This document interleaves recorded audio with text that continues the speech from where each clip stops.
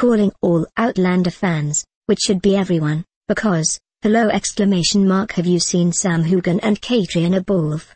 They are perfect human beings.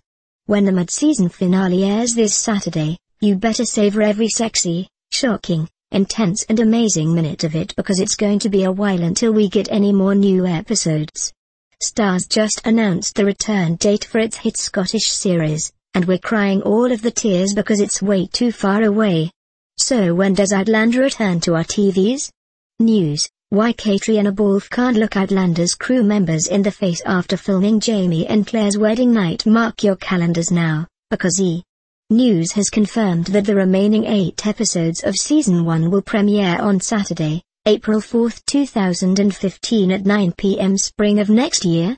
Yeah, we know, that's a long time to be separated from newlyweds Jamie and Claire Fraser, especially after we just witnessed their extremely hot and romantic wedding night, which earned the show a series high of 1.23 million views. It's going to be a long winter.